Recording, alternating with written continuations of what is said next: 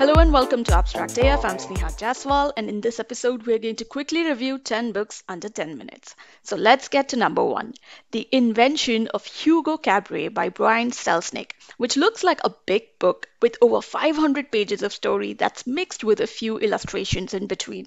But once you start reading it, you might have a hard time putting it down. It's about a 12-year-old orphan boy called Hugo trying to fix a complicated mechanical toy because he thinks it may contain a message from his dead father. Hugo is a liar, a thief, a clock keeper, an aspiring magician, and a bit of an imp. He runs into trouble with an old man from whose toy shop he constantly steals, but their equation undergoes a radical change by the end of the book. It's a heartwarming tale, and the author spins a realistic yet magical story that's a tribute to storytellers of the past, the dreamers, the magicians, and the first filmmakers who brought the magic of cinema to the common man. I'd recommend this book to anybody who loves arts and the movies. Number two, Lucky Penny, a cute graphic novel by Ananth Hirsh and Yuko Ota. It follows the adventure of a girl called Penny who isn't really lucky. The story starts off with her getting fired from a job and then struggling to keep her life together. If you're looking to read something quick and light, pick up Lucky Penny. It's a funny mix of childish innocence and some mild adult comedy, but the artwork is really nice and you can't help but like Penny's character. Number 3, Sputnik Sweetheart by Haruki Murakami. Now, this is a novel with some magical realism in it. Due to Murakami's lucid, impressive writing, most of the book makes for a very interesting read. But once the magical realism bit comes in, it gets a little annoying. It's a strange love triangle kind of story that's narrated by a man who's simply called K. K is a teacher who's in love with a friend from college called Sumire, an aspiring author. But she in turn falls in love with a married woman who's almost twice her age. So there's this unrequited love theme that runs strong through the plot, but towards the second half, things get bizarre and boring. The focus completely shifts to a random affair Kay is having for a while, and the mood just nosedives. Not a book I'd recommend. Moving on to number 4, Jerusalem by Guy Delisle. Now, this is a travelogue in graphic novel format, and the author has the ability of capturing the essence of every place with an unwitting, wry humor. Just like some of his other titles, Pyongyang, Shenzhen, and Burma Chronicles, the author starts off the narration with his arrival at Jerusalem. This time, he's with his girlfriend who works for Doctors Without Borders and their two little kids. The book gives the reader a view of a historically significant place through the eyes of a laid back, non partisan observer who believes in show and tell. You get to understand the varied religious and geographical conflicts the region is torn in, but in a casual, light-hearted manner. Definitely check out Elise's work if you like traveling. Number 5, Love by Pablo Neruda, a very small collection of poetry by the famous author and in my opinion an absolute essential for poetry enthusiasts. Neruda's poetry is very soothing and you should try reading just one or two in a day and also try to read them at least twice or thrice to discover deeper meanings. And the good thing about Pablo's poetry is that it's usually themed on romance, life, and his language is not very complicated. So, unlike a lot of other poets, if you read it twice, you will understand most of what he's trying to say. Now, number 6, Lola, a Ghost Story, a graphic novel by Torres and ELbert Orr.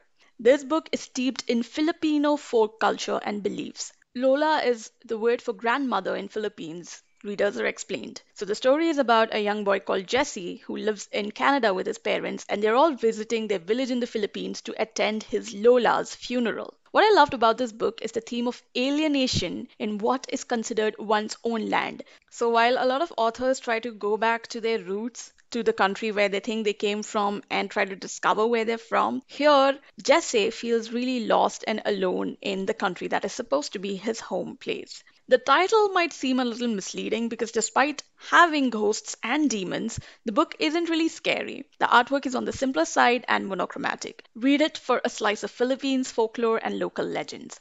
Number 7, Turtle in Paradise by Jennifer L. Holm, which is about 11-year-old girl Turtle who is sent away by her single mother to live with her aunt in Key West in a poor community living on public relief. Now, Turtle befriends an odd but hilarious bunch of boys who call themselves the Diaper Gang. because they babysit babies in the neighborhood in exchange of candies as pay. In the author's note, Jennifer talks about how the story was inspired from her great grandmother's life, who used to live in Key West. So the great thing is that a lot of characters are based on real people, giving them a touch of authenticity. The language is simple, but the author uses a lot of terms that seems to be like slang from the 1930s, so foreign readers may not understand a lot of sentences. Overall, it's a fun book for kids, although adult readers might find the climax rushed and predictably silly. Moving on to number 8, Still Life by Anoushka Khan. I have mixed feelings about this book because it's neither a regular novel nor a graphic novel, but it's written like those illustrated books for children where some text is accompanied by pictures. But her book is definitely not meant for kids.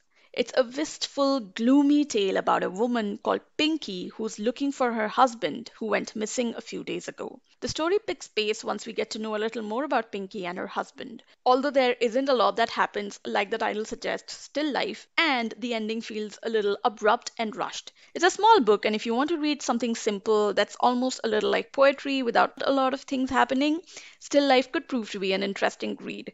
Number 9, The Dark Room by R.K. Narayan. Set in a fictitious Malgudi, this is a tale of Sarita, a housewife who's treated like a glorified slave. The title is a symbolic allusion to her marriage, which is restrictive and gloomy, like living in a dark room. It's a domestic tale that serves as a cautionary story about the need for women to have financial freedom. While I enjoyed reading Narayan's lucid storytelling, it might not appeal to a lot of modern readers, especially Gen Y and Gen Z readers who live in Tier 1 cities. But despite that, Darkroom might be relevant for a lot of people, especially in India, and even though it's not a literary gem, it makes for a quick and enjoyable read. Moving on to the last title for this episode, number 10, A Thing Called Truth. It's a comic series by Iolanda, Zanfardino, and Elisa Romboli. A very interesting, fun story about a doctor who is on the verge of a major breakthrough but is sacked by her employers because they want to take credit for her work. Upset, the doctor gets drunk at a bar and wakes up in a car that's being driven by a stranger,